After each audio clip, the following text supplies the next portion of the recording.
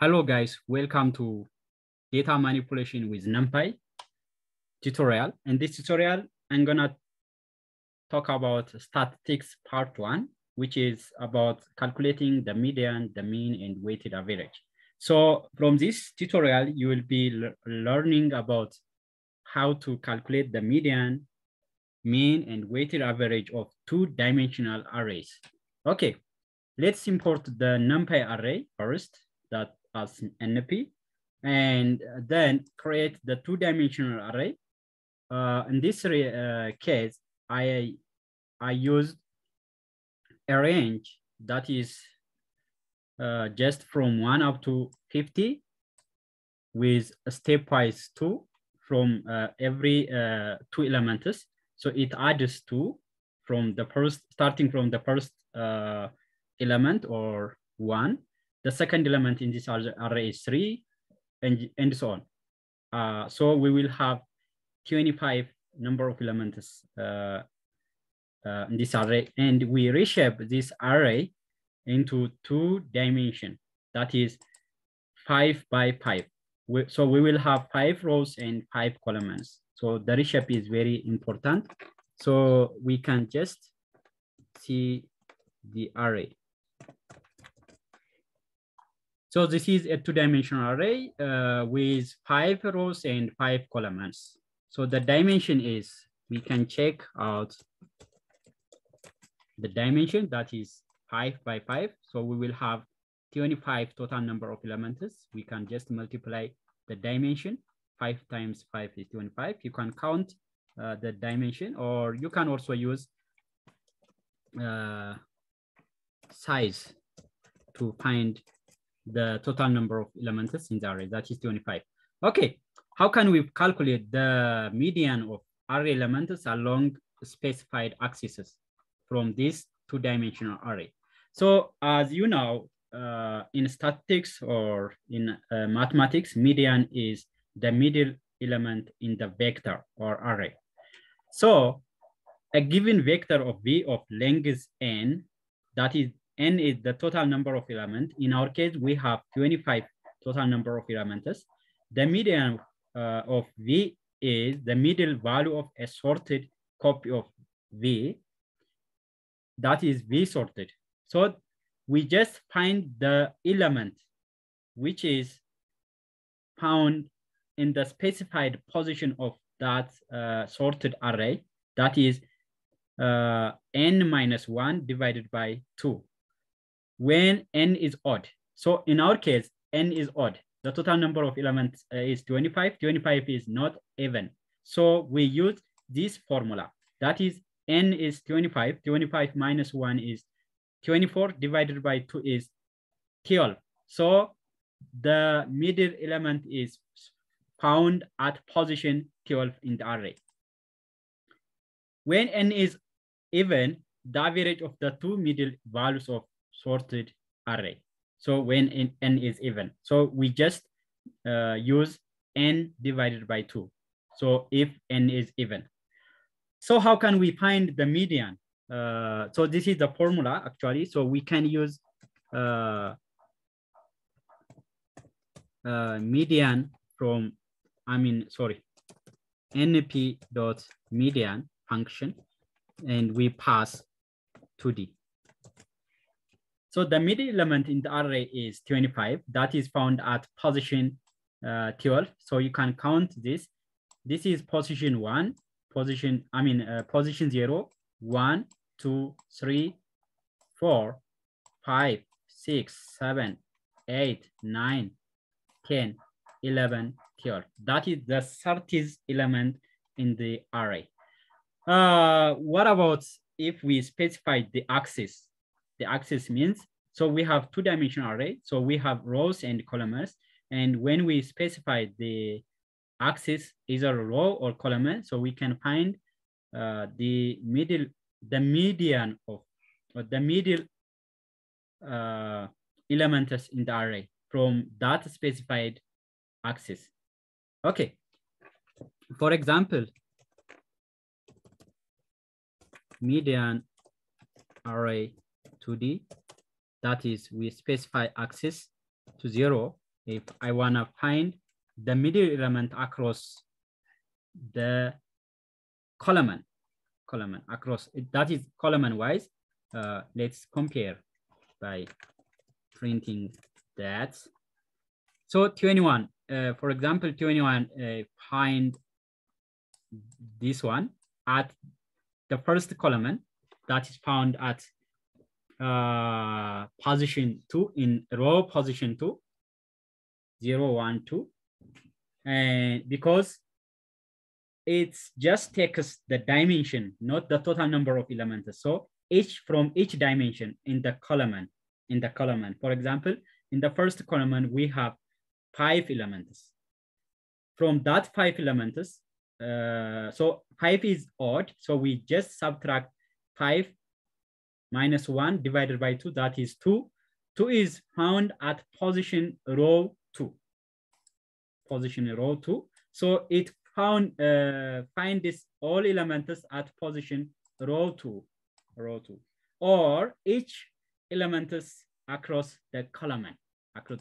That is like this. Either column wise, that is when you specify the axis is 0, that is a column wise, or a single row, or the middle row from the total rows in the array. So we have 5 rows. The middle element, the middle row from each from the total number of rows is this one at position 2. When you change this one, that is row wise, but we just find the middle column from the total number of columns. So the total number of columns, the array is 5. 5 minus 1 divided by 2 is 2. That the middle column in these columns is found at position column 2. That is 5, 15, 25, 35, 45. So the result of this specified axis, the median of the specified axis is array. That is array, not the total number of the middle element of the total number of elements. That is either column or row wise. Okay, what about the mean? That is finding the average of elements in the array. So that is we can use mean to d. That is 25. So we can sum up each element in the array and divide it by the total number of elements in the array. So we have 25. So it sum up each element. But what about if we specify the axis? Axis is 0. It just the result returns array. The result would be array. So this is axis is 0 means it's calculates, it sum up each column element and divided by the total number of that column. So we have, for example, in the first, 1 plus 11 is 12, plus 21 is 33, plus 31 is 64, plus 41 is 105, divided by 5, that is 21, and so on. It continues until the end of each column in the array. When we change to 1, that is the row wise, column wise, but we sum up each row and get one result from each row. For example, 1 plus 3, 4 plus 5, 9 plus 7, 16 plus 9, 25. 25 divided by 5 is 5. For the second row, just sum up and divide it by 5, gets the result like this. So we get arrays of a single dimensional array. So the result of a specified axis is a single dimensional array. Either sum up each column values and divide it by the total number of columns, or when we specify axis is 1, we just sum up each row and divide it by the total number of rows in the array. Okay, the third one is weighted average of array elements along the specified axis. This is similar to mean, but there is some differences. An array of weights associated with the values in array, each value in the array contributes to the average according to its associated weight, based on the weight we specify in the average. So the weights array can either be 1D or the same shape as the array has. If weights is none, then all data in the array are assumed to have a weight equal to 1.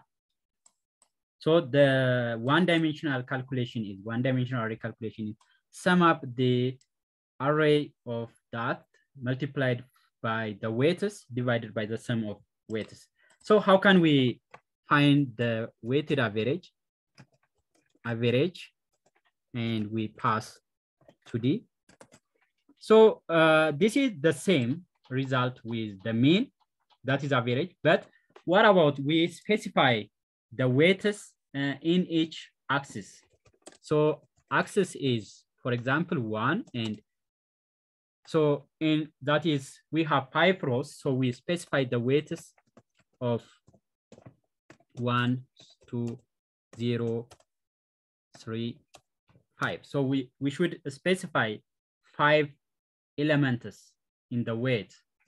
And so we get the result is this one, a single dimensional array. So it's just calculate each element in the array by this and divided by the array. For example, this is 5. Let's simply show you. The sum of this is the axis is 0. That is sum of the first column, 105. I mean, each weight element multiplied by each element in each column. 1 times 1, like that. Sum 1 times 2. I mean 11 times 2, and so on. Then the total sum would be like this. And when you change axis to 1, it's, for example, in this case, 1 times 1 is 1, right? Plus 2 times 3 is 5. 5 plus 1 is 6. 5 times 0 is 0. 0 plus 6 is 6. 7 times 3 is 21. 21 plus 6 is 27. 5 times 9 is 45, plus 21 is 66, divided by 5 is 6.63 something, right? So the same is true for other. Why we use this masked or weights? Weights is very useful if we have data which contains missing values. So it fills that missing value. None. Missing value means, for example, in this 3 is replaced by non-value, not a number or missing value. So it replaces by 2. That is a masked. So we just help us to fill missing values in the average. That is the difference between mean and median. I mean, mean and weighted average. So most of the time, if you are working on large data, so you can, you are recommended to use weighted average rather than using the mean to find out the average of your data. So these are the very basic tutorials you should know before getting into getting started to data analysis. Thanks for watching today.